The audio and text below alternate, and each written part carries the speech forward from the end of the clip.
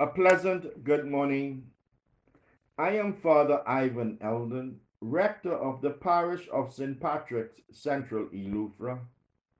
Welcome to the Anglican Church morning devotions for Saturday, the 4th day of December, 2021. Let us pray. Almighty God, give us grace to cast away the works of darkness and put on the armor of light. Now, in the time of this mortal life in which your Son Jesus Christ came to visit us in great humility, that in the last day when he shall come again in his glorious majesty to judge both the living and the dead, we may rise to life immortal through him who lives and reigns with you and the Holy Spirit, one God, now and forever. Amen. For our reflections this morning, I want us to look at the Gospel of St. Matthew, the 9th chapter and the 36th verse. When he saw the crowd, he had compassion for them, because they were harassed and helpless, like sheep without a shepherd.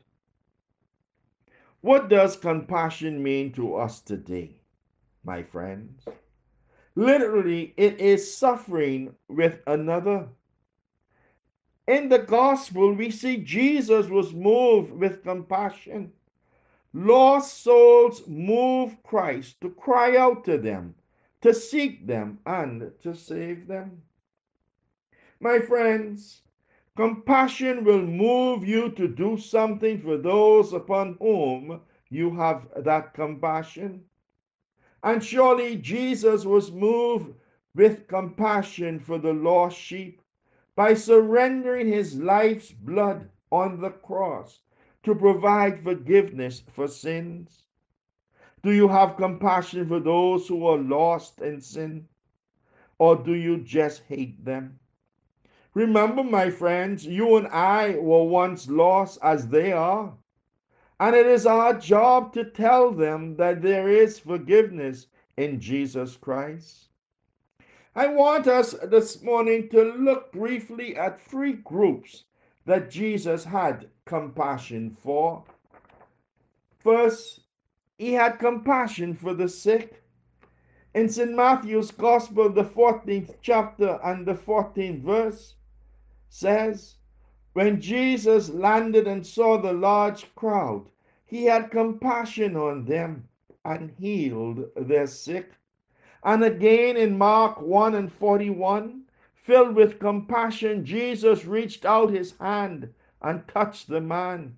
I am willing, he said, be clean. Jesus loved sick people, my friends.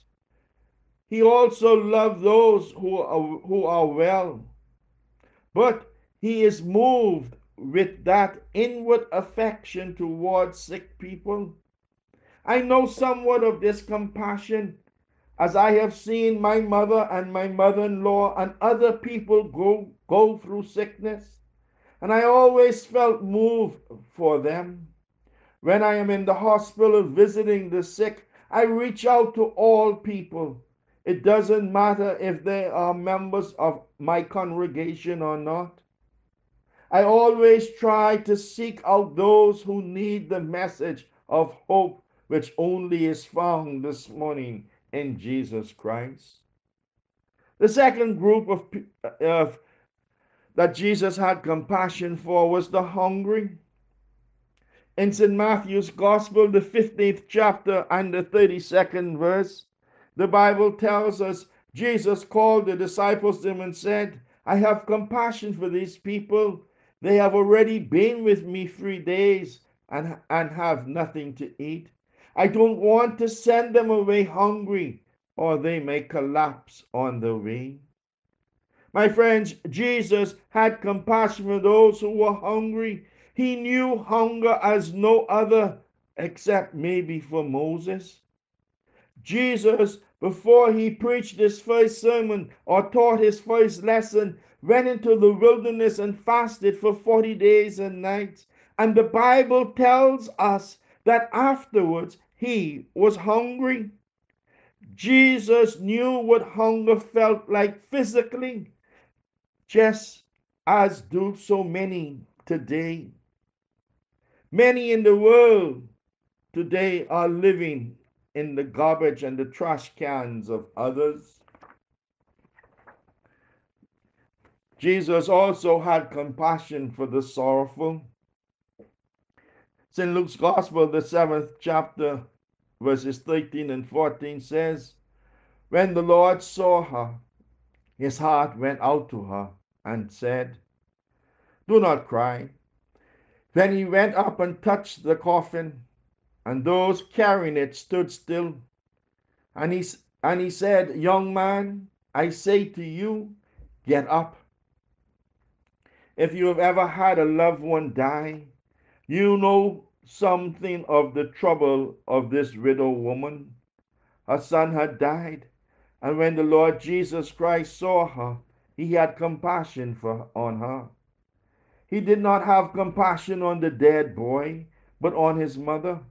He knew her sorrow, he knew her tears, and his compassion caused him to raise the woman's son from the dead.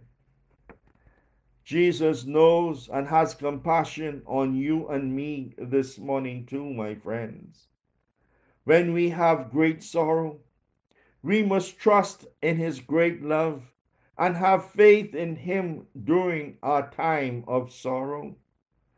Jesus is the Lord and Savior of our lives, and he is a God of compassion who reaches out in all situations this morning. All we have to do is have faith and trust in him today. Let us pray.